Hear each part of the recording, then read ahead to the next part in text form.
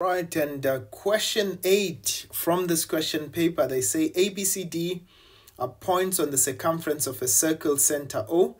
They say prove the theorem which states that A plus C is equal to 180. Right, so what we're going to do, ladies and gents, is that we are going to make a some constructions.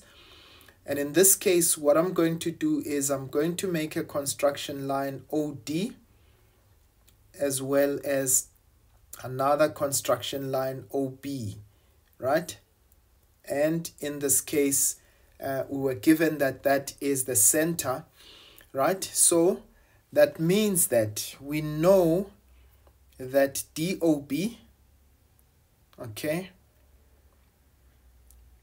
So firstly, DOB, or in fact, let's talk about the constructions first. So construct, okay, OD, or let's say radius, OD, and OB, right? So that we know that DOB, angle DOB, will be 2 times the angle DAB, right? Why is that? Angle at center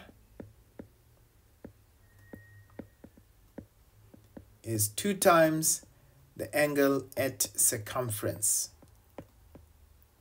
Okay, and now I know in this case, once again, if I take the angle on this side, let's call it angle DOB. In fact, we can call this O1 and O2, okay? So if I took O2, right, as an angle, all right, because it also would be angle DOB, ironically. So here I can call it O1. Okay, so O2 is actually equal to twice BCD.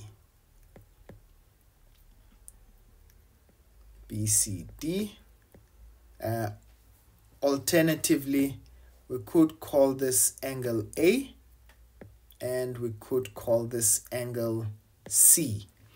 Right, now if I look at that, ladies and gents, we are almost done. And by the way, this is for exactly the same reason. Angle at center is equal to twice angle at circumference.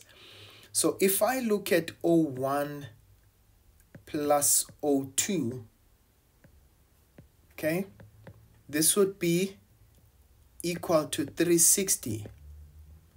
Okay, so these are angles around a point,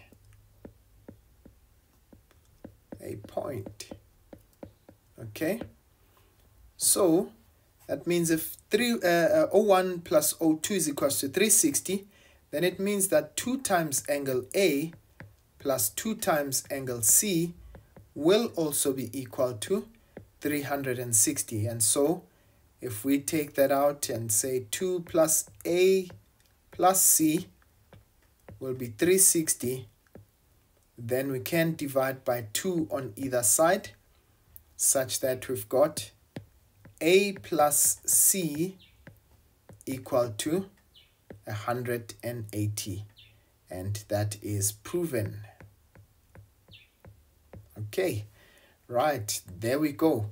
Quite easy to go through this formula, or rather this theorem, right? So let's go on to the next portion. So they say in the diagram we've got PQRS, which is a cyclic quadrilateral.